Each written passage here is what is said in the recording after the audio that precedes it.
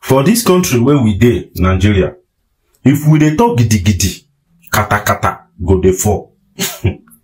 Nigeria is the only country that banditry has now become a normal thing. Insecurity has become a normal routine in this country. If each time we keep complaining of insecurity, that insecurity is everywhere, this is happening. In a couple with insecurity, the government, they are doing their own. The governors, they are doing their own. The president is doing his own. The police, they are doing their own. Their military, they are doing their own. All this nonsense, all these people are doing. They are heaping all of them on the innocent citizens who doesn't know one or two in this country. And this is actually the reason why many Nigerians has seceded mentally out of this country, Nigeria. And this is the reason why somebody like me and my kind, we have put it upon ourselves to always come and report insecurity issues in this country. The mess that is going on in this country. Do you know why I'm saying this? Because there is a breaking now that Bandits had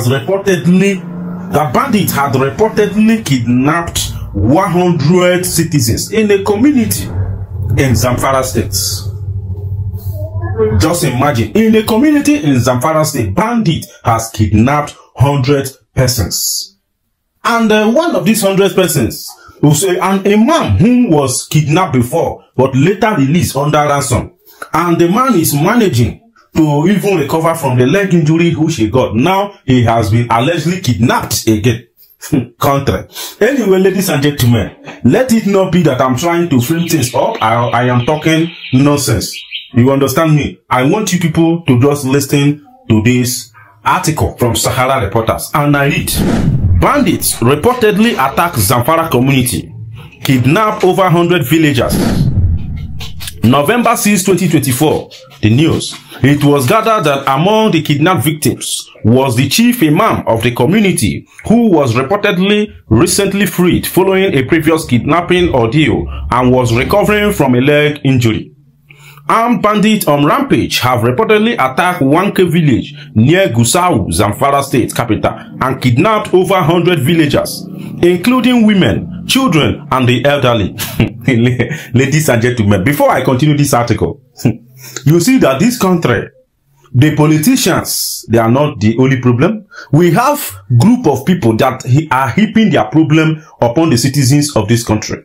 It therefore now become a crime for anyone to be a Nigerian. It therefore now become an abomination for you to be a Nigerian, because once you as a Nigerian, you must certainly suffer. If you don't suffer in the hands of the kidnappers, you suffer in the hands of bandits. If you don't suffer from their hands, you suffer from the hands of Boko Haram. If you don't suffer, you suffer from the hands of policemen. People who are supposed to protect you as a citizen, you will suffer from their hand. If you don't suffer from those people, you suffer from the military. If you don't suffer from those people, you suffer from your governors, the councillors. If you don't suffer from those people, you suffer from people who feel they have money, so they can do anything they like and nothing will happen. Now, ladies and gentlemen, look at children now. I believe among these children are minors as well. Innocent children who doesn't know anything, but they want to, so they go and suffer now for nothing. Anyway, I continue. It was gathered that among the kidnapped victims was the chief imam of the community, who was reportedly recently freed among a previous kidnapping ordeal and was recovering from a leg injury. In an interview with the BBC Hausa service, a survivor who reportedly described the panic and chaos that gripped the affected community said, many residents flew to Gusau, the state capital, for fear of further attacks. The survivor was quoted as saying, in Sabon Layi, over 50 people were abducted, and in Dogon Hayi, another 50 or more were taken. The survivor added that the exact number of captives remain unclear due to the confusion and mass escape of the villagers who fled for safety. The attackers chased us like prey.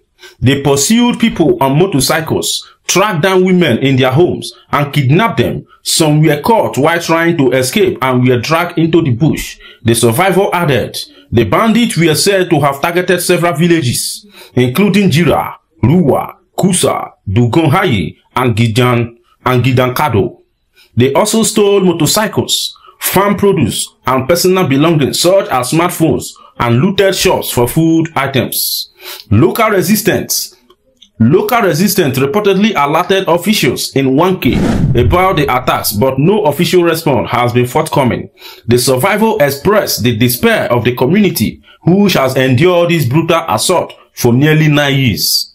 There are no animals left here, he said, adding, when night falls, fear sets in, and it has become too dangerous to stay in these communities overnight. As of the time of filing this report, there has been no official statement from state authorities or the police regarding the attack. Sahara reporters tried to get the comment of the police command in the state, but effort made to reach the police public relations officers in the state, Yazid Abubakar, failed as his mobile line could not be reached when it was called. Now, distinguished ladies and gentlemen, now you have all heard everything that I read in this article as published by Sahara reporters.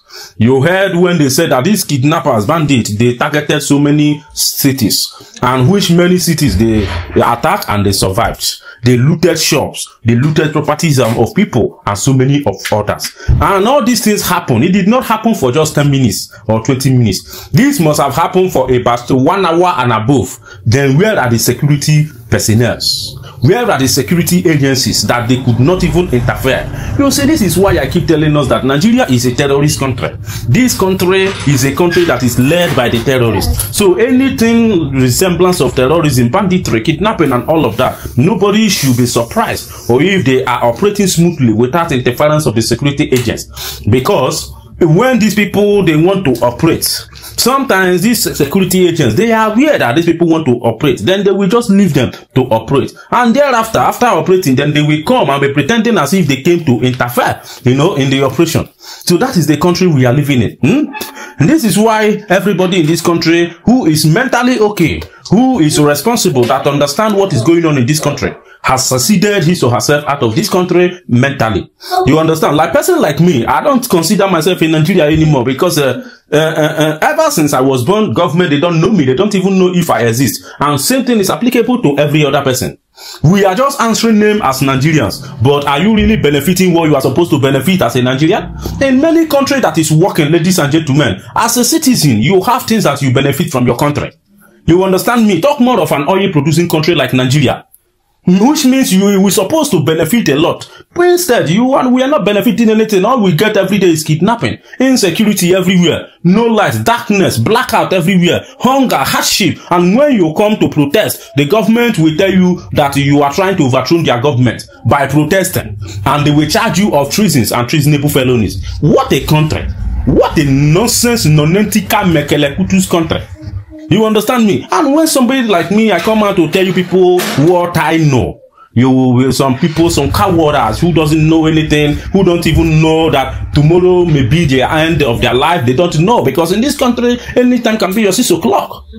You understand me? Nigeria is a country now. Every day you wake up, every day you see yourself wake up, you need to thank your God. You need to celebrate it, because anytime can be your 6 o'clock in this country, as nobody is safe anymore as a result of bad governance. And when you come out to protest against this bad governance, to talk about it, they begin to charge you of treason. Look at those minors. If not for the interference of the whole citizens, everybody in the country, both young, old, international body, human rights and all of that, if not for those interference, do you think they would have left those children? They wouldn't have given them bail, discharged and acquitted. They will look for a way to charge those children, to tell them, to make those children feel guilty. They will consider them guilty, and then they will sentence them to death. Was it not? Didn't you people saw it when some of the legal representatives of the Nigerian government were saying that all those minors were not minor, that they are all adults, most of them have children? You can begin to imagine the irresponsible people we have in this country, as government, as lawyers, as whatever. Anyway, ladies and gentlemen, I have spoken as Onyechukwu Meze, as a man of justice, an advocate for peace, for justice, for love, and everything good. So, thank you, distinguished ladies and gentlemen. If you have watched this video to this very moment, I want you to subscribe to this YouTube channel. Hit the notification button so that you can get updates of every of my uploads, and continue to support what is right. Be a justice promoter. One love.